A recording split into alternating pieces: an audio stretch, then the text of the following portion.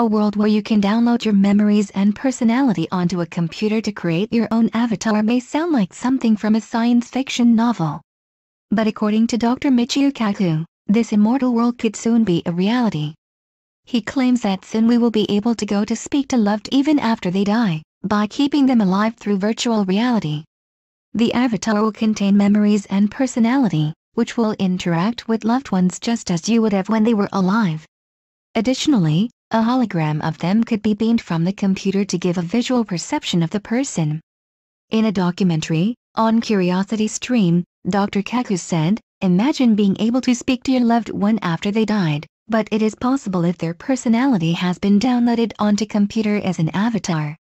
You would be able to communicate with them as if they were still here.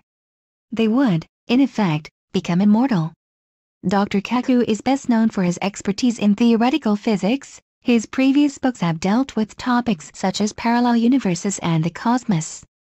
But his latest book, The Future of the Mind, takes a look at how rapid advancements could bring about huge changes in how we understand and use our brains in the next 50 to 100 years. His theories on the future of the mind are wide-ranging, from the possibilities of telepathy to controlling programmable matter with our thoughts alone. At times, his opinions sound purely like science fiction, but he's convinced that these are developments we'll see not just in the distant future, but by the end of the century. Of particular interest is the ability to implant memories, much like the technology seen in the film Total Recall. First of all, someone goes on vacation before you, and pleasant memories such as walking on the seashore and picking up rocks are put on a disc, Dr. Kaku told Mail Online. Then they're uploaded into your own mind. Relax, and there you are at the beach. Feel the wind at your face, hear the sound of the waves, all the sensations. You'll have a memory of a very nice walk on the beach in some exotic location. That's what this person before you felt. These things are within the realms of possibility, it's only a matter of time.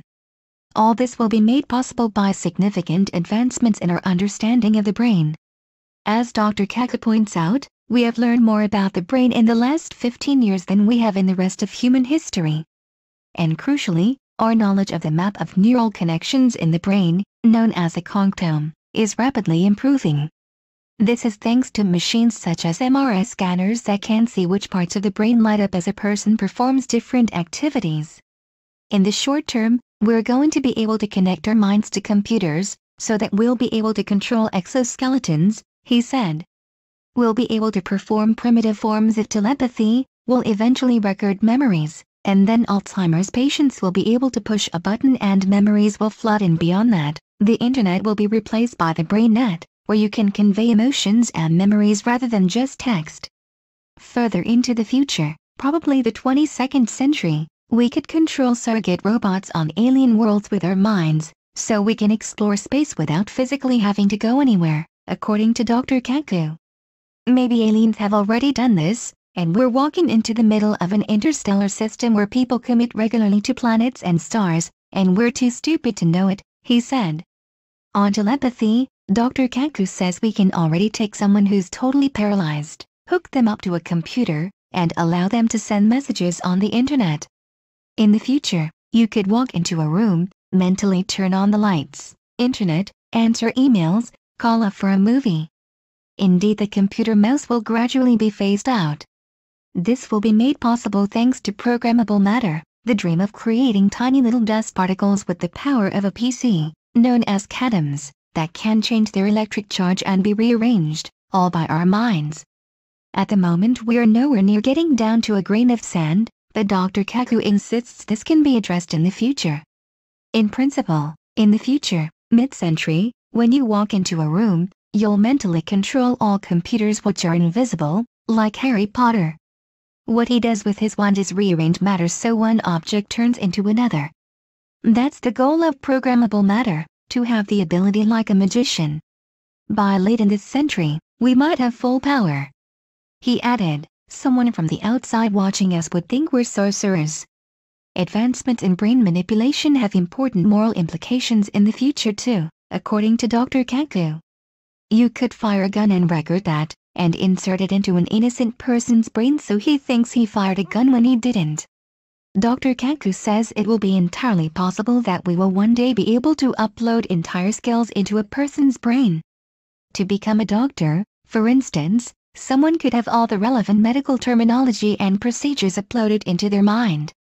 However, he does not think this will make education obsolete, as people will still need to learn how to use this information. If you want to be a great chess player, learning the moves of chess is not enough, he said. You have to chew on it, you have to regurgitate games of the past. In the future, you'll be able to learn the basic rules of calculus, but if you think, what does it mean and how can I apply this in new situations, then you have to chew on it, and that you have to do yourself. But if all of this sounds a bit daunting, Dr. Kaku, we may be able to look for guidance not on Earth, but in the discovery of intelligent races elsewhere in the cosmos who mentally communicate with each other. Some of my friends who listen for messages think first contact will happen in the next few decades, he said. Although Dr. Kaku thinks that estimate is a bit soon, he said it was possible that if contact is made, a race could be an alien consciousness rather than a physical being like humans, and he does not necessarily think they will be dangerous. That itself brings a suggestion that they may be more like the Borg in Star Trek, where people are all linked to a single consciousness. He said such a future for humanity was not impossible, and ultimately the ability to liberate ourselves from the inconveniences of the human body would allow us to explore space like never before. Until then, we'll have to make do with downloadable holidays, programmable matter and learning new skills at the touch of a button.